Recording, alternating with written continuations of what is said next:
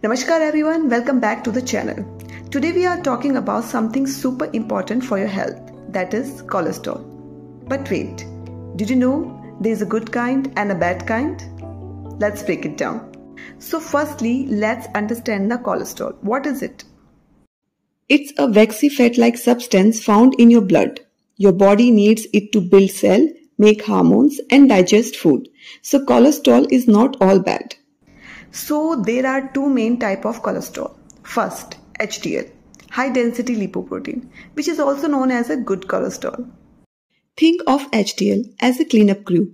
It picks up extra cholesterol from your blood and carries it back to the liver, where it's broken down and removed from your body. That means more HDL, better for your heart.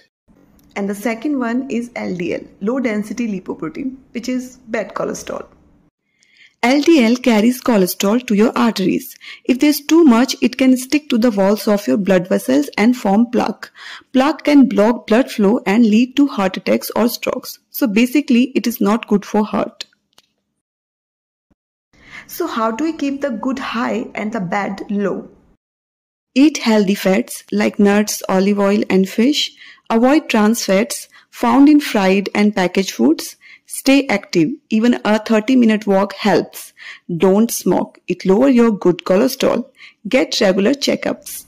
Remember, cholesterol is not your enemy. It's all about balance. Talk to your doctor, eat smart and keep moving.